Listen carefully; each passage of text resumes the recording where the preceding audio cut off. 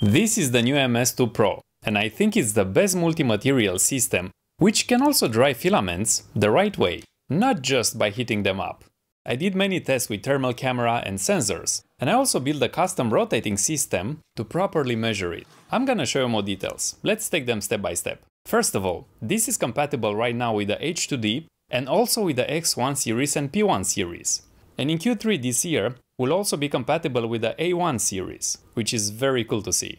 The new AMS can be daisy-chained with the original one. For example, all of these are connected to the X1 carbon, and you can see them on the screen. You can of course have a similar setup for the P1 series. And to use the drying functionality on X1 and P1 series, you have to get the additional adapter, or choose an existing bundle.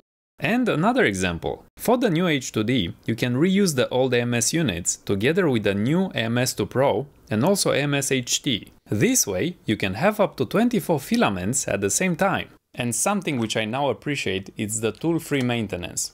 Now if your filament snaps inside the PTFE tubes, it's very easy to take it out. The infeed system has now a ceramic inlet, which makes it very durable. And the motor is now brushless, and also 60% faster. This means faster print time for multi-material printing. And now let's come to the most exciting part. Filament drying. This is how easy you can enable it, directly from the printer screen. And it's so easy to use. And because the AMS has RFID readers, it knows which filaments you have inside and helps you to set the right drying settings. And of course, you can 3D print in parallel from another AMS. And now the best part, which I haven't seen on any other dryers. It has electromagnetic shutters to actively vent the moisture out. This is very important because it's not enough just to heat up filaments. You need to exhaust the moisture. I used here a smoke machine to show that.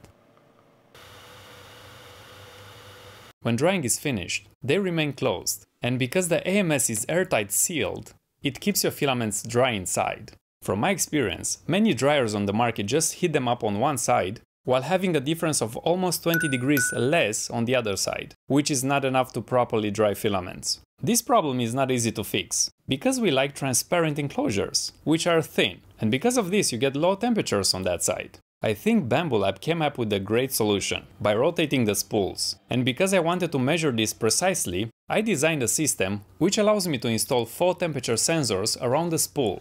And as you can see here, the temperature distribution is very good, which ensures a proper drying.